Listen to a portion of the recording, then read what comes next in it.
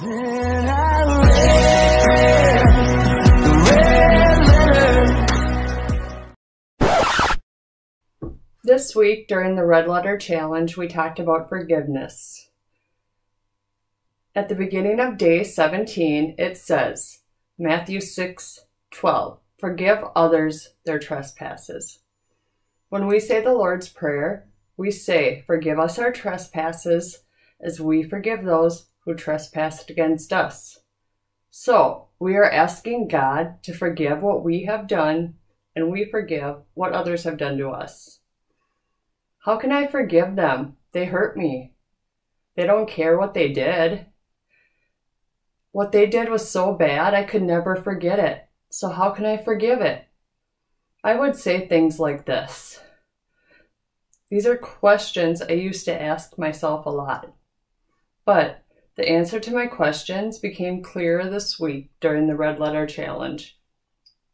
You see, I've been working on forgiveness the last few months, but I still had so many unanswered questions, and I still struggled.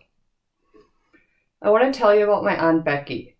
Becky passed away almost 5 years ago from cancer. When Becky got sick, I was also going through some struggles in life.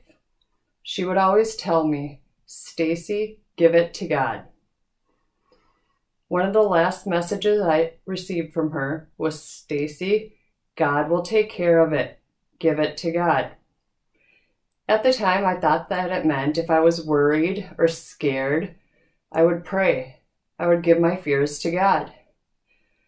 But the Red Letter Challenge has made me realize giving it to God means so much more. The Red Letter Challenge tells us to forgive means to let go of something and give it to God because you believe He will enact better justice than you could. You see, when we forgive someone, we're not ignoring what they did. We don't have to forget, but we don't have to carry that weight around. Unforgiveness is a heavy weight to carry. It weighs us down. When Jesus took back the cross and gave His life upon it, He carried the weight of all our sins. We don't need to be out there seeking revenge when someone hurts us. We need to forgive. Revenge is paying twice for a hurt that someone did to you.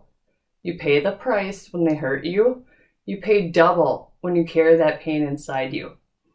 We don't need to pay that price. Jesus paid the price by dying on the cross. This week taught me that forgiving those who have hurt me doesn't let the person off the hook. It doesn't say what they did was okay. It places them in God's hands. I am giving it to God and releasing that person to Him. Give it to God. He can handle it, and He will sort it out. Then I